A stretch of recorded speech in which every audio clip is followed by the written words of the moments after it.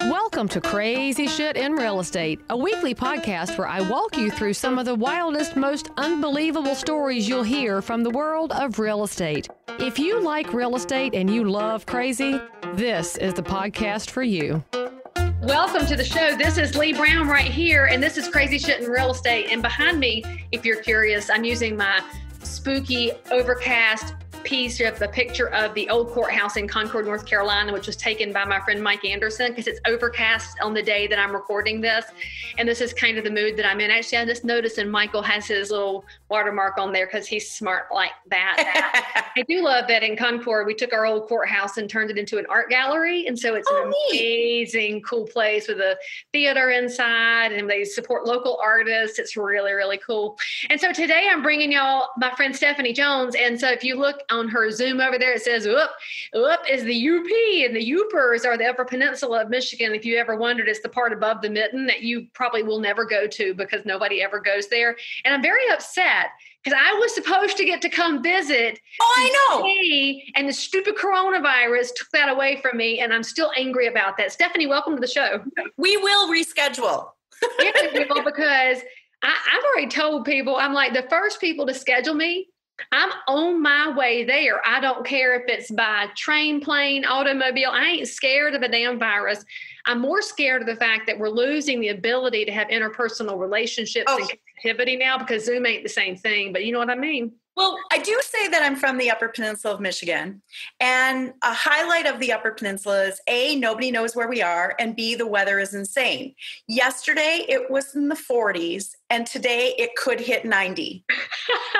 So that's Sybil weather, right? Yes. Because we're old enough to know who Sybil is. My young listeners and viewers, y'all gonna have to go look it up. I have said many times it's very, very helpful in real estate to have multiple personality disorder. I think so. I mean, it's an advantage, actually. Yep.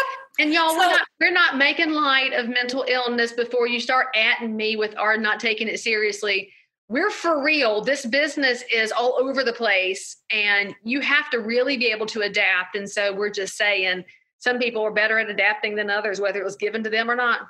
The 3 days after my ex-husband told me he was leaving me, I was asked to fly down that day and teach a class in what we call Lower Michigan. And I did. And so I went and taught for 3 days. And then a month later, they had me come back and teach another class. And they said, "You were so great. You saved us. That teacher was awful." And I said, "Well, you kind of saved me because I had just gotten separated." And they said, "How did you do it?" And I said, "Well, my teacher persona did it. I didn't do it. The teacher did." So it really comes in handy. But the Upper Peninsula is an anomaly in the world because we have a claim to fame that doesn't seem to happen elsewhere in the world that I have been able to find. Upper Peninsula of Michigan, that upper half, gets left off of maps or put wrong on maps all the time.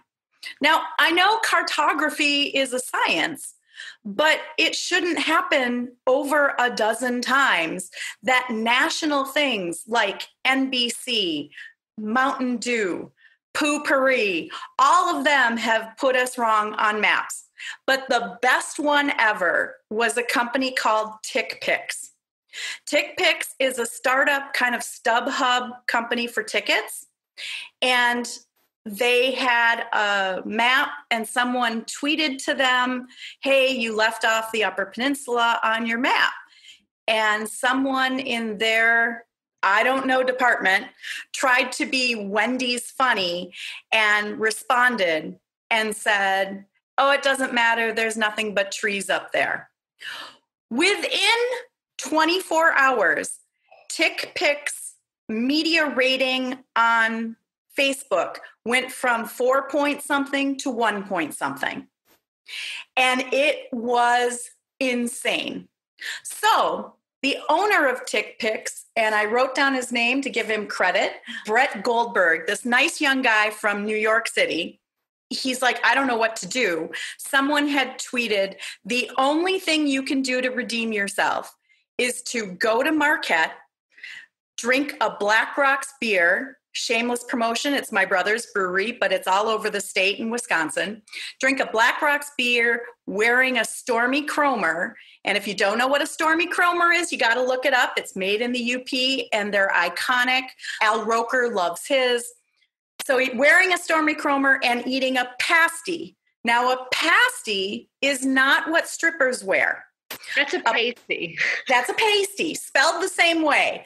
A pasty is a Cornish meat, potato, onion wrapped in pastry dough. Like that the minor cousin of a pierogi? Much bigger, like that big. And it's a Cornish English thing. So they said that's the only way you can redeem yourself. So he asked his boss, his wife, who was 8.5 months pregnant, I got to go to Middle America.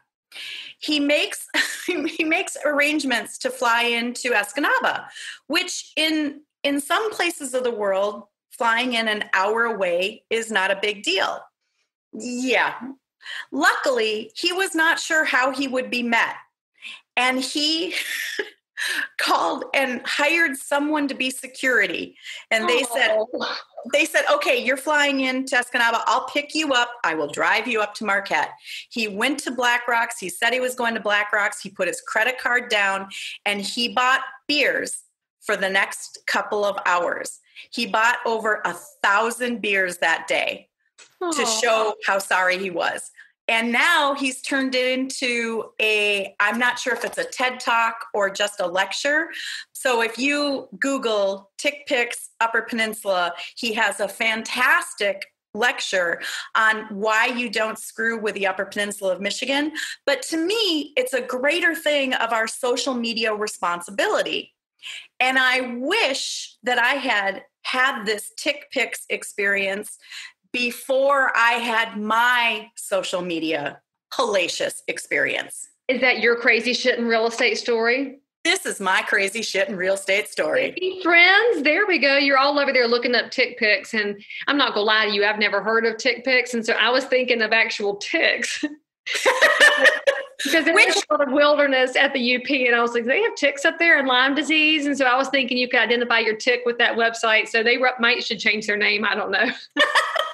What's funny is Marquette is technically a micropolitan. We have 4 industries. We have a university. We have a level 2 trauma hospital. We're a little bit more... You're schwankier than the rest of us. Yeah. And do you get 120 inches of snow a year? How many inches of snow do you get on average? 200. 200. Okay, so I was off. But I'm a city girl. And I say that to my friends across the country, and they're like, you live in the woods. Up until last summer, I had only seen 1 tick in my life. And that was too many, frankly. Ticks are nasty. Yeah. And now there's another strain of them that's coming out in Ohio. So add that to your apocalypse bingo. That's okay. The killer hornets, murder hornets, they can go after the ticks. Because you notice the murder hornets didn't last long in the media because they couldn't turn it into something. They were scared. They left. They were like, oh, this isn't scary enough to make people hide in their houses. Move on. Move on. So we all remember 2016 election. 2016. That was the year people unfriended everybody they knew on Facebook, and it became an ugly, unhappy place. Because you're not allowed to have different opinions or discussion. No, we have to eliminate people who disagree with us. And have one myopic view of the world. Because homogeneity is the secret to life. No! Give me spice. We had a lieutenant governor, Lisa Posthumous Lyons. She did? She ran for lieutenant governor. But is she dead? You said posthumous. No, that's her middle name. For real? Like her real name? Which is a name in Michigan politics. Are you serious? Yeah. It means dead, though. It's like her actual on her birth certificate name. It might be spelled differently. I don't know. I got distracted. Carry on. She used to work in the Grand Rapids, Michigan Association of Realtors. Yes, she was running on the Republican ticket. But she was doing a campaign event in Marquette. And because I am active in real estate throughout the state, they invited me to both her rally, and she was going to address a class of real estate people. So they invited me to that as well. Well, I was delighted. I had just had breakfast with Debbie Stabenow a few weeks earlier. So I'll meet with everybody. Going along with her for her campaign rally was none other than Ted Nugent. The Ted Nugent, like cat scratch fever? Yes. So I got to hang out with Ted Nugent. I'm jealous. That's awesome. He was so cool. We saw him at the rally. He played guitar at the rally. It was Ted. It was Uncle Ted. I grew up on Wango Tango. So then we went to the university and we were waiting to break into the class, and the president of the university was coming by. I got to introduce President Erickson of Northern Michigan University to Uncle Ted. It was awesome. And Ted Nugent in this class, while Lisa's talking, Ted's standing there with his arm around me and we're chatting. By the way, he has an absolutely hot son too. But I grew up with Ted Nugent as the rock star. I understand his far conservative political beliefs, and that's fine. Right, it's him, not us, right? I was very, very excited to put pictures of Ted Nugent with his arm around me, hanging out with Ted Nugent. I was excited. I did not know that the trolls on social media felt that he was Hitler. I put him more along the lines of Joy Behar, outspoken, very political. That's fine. But he's never killed anyone that I know of. And he eats everything he does kill, so that's good. But I'm in favor of that. I got 2 full days of animosity and anger and awfulness directed to me on social media. My own mother post-shamed me. Mama. And she said, didn't you think that this would be your reaction? And I'm like, no, it's Ted Nugent. Fever. I mean, rock person. Yeah, no. I had one person say, I know your parents and your parents raised you better than this. And although I was doing my absolute best to not engage, I said, my parents raised me to listen to every opinion I can get in order to create my own mind. But it was horrible. The fact that you can get post-shamed because you posted a picture and got to spend time with someone who musically is fantastic is one of the things that is absolutely wrong with the world today. Well, it's like the way we're raising our kids, if we're doing it right, is to give everybody a fair shake. Love on everybody. People change over time. People are different than you. Go love on them anyway. But then social media says if you love on the wrong somebody based on what somebody else told you, now you can't show grace and love. You were supposed to pick, and I don't want to pick and choose. I want to love on all kinds of people. Some of the people I love, I don't agree with, and that's awesome. That's are the most fun conversations, right? When you get to disagree with somebody, but because you love them, you hear them. Yep. It's when you disagree with no love and no grace that there's no fun coming out of that. Oh, and people are just so quick to just jump on you and attack you. And so if I can share nothing with this world, it's that if you don't like what someone has to say, scroll on by. Because it's just... And then love on them and pray over them. If you don't agree with them, pray over them. And maybe someone who doesn't agree with you has a point. I can learn new things. There's an interesting thing, and one of my favorite news podcasts is Dan Bongino, because Dan, he's a little bit inflammatory sometimes, but he's so awesome because he follows everything up with facts. And I can listen to somebody being on their particular rant if you give me the facts so that I can think for myself. And one thing he's forever talking about is that if you talk to somebody who wants to destroy you, then you're not going to win them over, probably. But somebody over here at the periphery who needed to know some different viewpoints might hear you. So he's always saying, continue having conversations even when people fight with you because somebody else is listening. It's how we raise our kids, right? Somebody's always listening. So which version of you do you want them to hear? I want them to say, hey, Mom, met a rock star. Look how cool this is. My son did. And I will say I raised my son with the words, I don't care who you love. I care that you love. Oh, yes. And he internalized that. And he actually called me. He's a airman in Okinawa, Japan, which is not where our family is. That was like a whole family was, you're in the Air Force, but it was the absolute right thing for him. And he called me last week before he was going to bed. So as I was waking up, and he said, Mom, I just wanted to tell you, I really appreciate the way you raised me. And I went, I'm done. Drop the mic. All the anguish I have over what's the right thing to say and should I do this or that. I raised a good kid. So that's the key. It is. And plus you can show them when you get attacked by trolls on social media, because there's trolls out there, and then good people turn into trolls by accident because they pile on with all the other angst. If you either don't respond or you respond with, thank you for sharing your opinion, or thank you. I mean, people run away when you're nice to them. I did say bless your heart to one person. You know, scary phrase. Although I'll tell you, the secret in the South, though, is that now that we know everybody knows what bless your heart actually means, now we just say, I'll pray for you.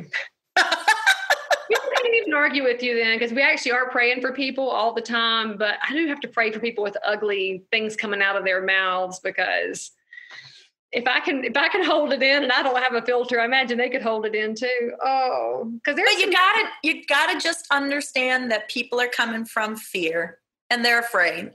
And we come from love. Where did we get to this fear place? Oh, wait, the media. They were told us we're supposed to be afraid. And social media started off nice. Like it was share your day, share your conversations, and get to know people better. And then it turns into wildly bad information. Oh, and people taking things out of context and slamming businesses. And as real estate is such a hyper social business, and we do depend on the referrals and the good word of other people, it is amazing to me how easy it is to get caught up in a quagmire of awfulness. And I think that's been the hardest thing for me, is just to keep my mouth shut and share only privately. I've walked away from a lot of conversations because if people get too ugly, I can't physically deal with it. And one of those things on Facebook, if you are not a real estate agent, you should know that this exists. There is a Facebook group called Bad MLS Photos. And it makes me angry on so many levels that agents will take the marketing done of somebody else's property. This belongs to somebody else. And you're going to talk shit about the photos that they posted like you're some magical Ansel Adams type person. And then you're talking about the stuff in their house, and you're talking about the way they have it arranged. And we've all seen crazy houses and we've seen weird stuff, but to share it in a group so everybody can pile on is like feeding the mean girls. Why do you feed the mean girls? I can't deal with it. So I got out of that group. I can't shut it down. I can't. But I can be. I just keep wondering isn't that an ethical violation because you're using someone else's copyright? I think so, except that sometimes it's agents sharing their own listings, and then they're talking smack about the people who hired them. And to me, that's not good fiduciary behavior. But how do you shut that down? Because social media rewards that stuff. But the good thing that I do, when you're in a house that is not photograph ready, which is what I ask for, I will take a picture of their kitchen or living room or problem area and show it to them, take them in a different room and show it to them on my phone and say, this is how you're going to be judged. And they get to see it outside of how they always see it. That's a great idea, because it is easy to, when you live in there, you're going to see it from this perspective. And when you don't live there, you see it from here, because the public needs to understand when your real estate agent tells you what Stephanie's telling you. The buyers that we work with, they looked at that house online. They visited it 5 times and looked at every photo in the deck before they ever called us, before they texted and said, I'm ready to see this. By the time they texted and want to see it, that's like the 8th showing, because they've shown their husband and their mother and their best friend, and they might have shared it on Instagram. What do you think about this house? So if your pictures aren't good, the judgment gets intense. And it's not just agents talking smack in Facebook groups. It's our buyers texting their mom thread to ask their opinion about a house. The easiest sale I ever had, I get a call from someone in another part of the state, and they said, my friends listed their house with the wrong person. They're really upset. It's been listed for 4 days.